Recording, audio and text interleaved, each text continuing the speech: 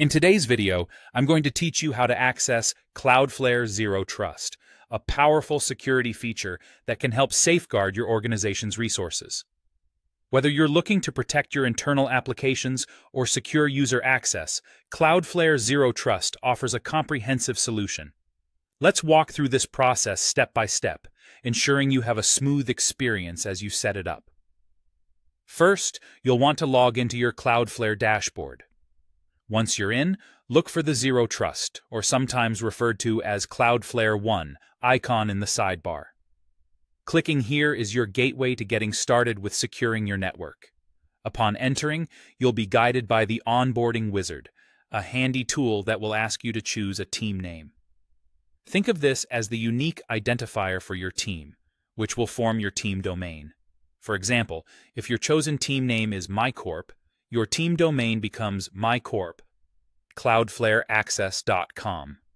Next, you'll need to decide on a plan that suits your needs. Cloudflare offers a free option for teams with up to 50 users, which is great for small businesses or startups.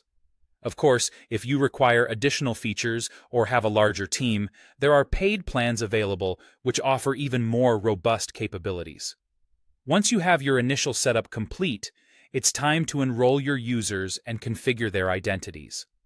For this, navigate to the Zero Trust portal and head to the Settings section, then click on Authentication. Here, you'll set up your preferred login method.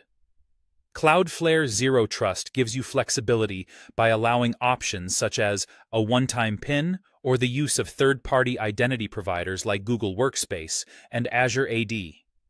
This ensures that your team can access resources securely and in a manner that aligns with your organization's existing IT infrastructure. With your login method configured, it's important to organize your users. This is done by creating access groups.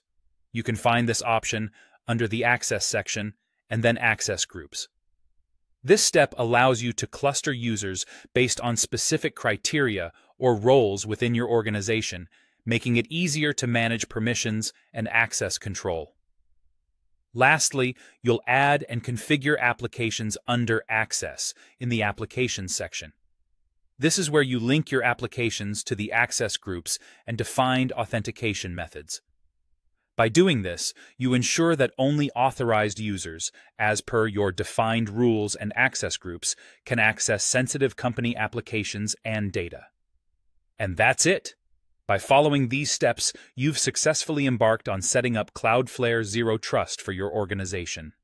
By being proactive with these measures, you're not just securing your infrastructure, but you're also making it more efficient and reliable for your team.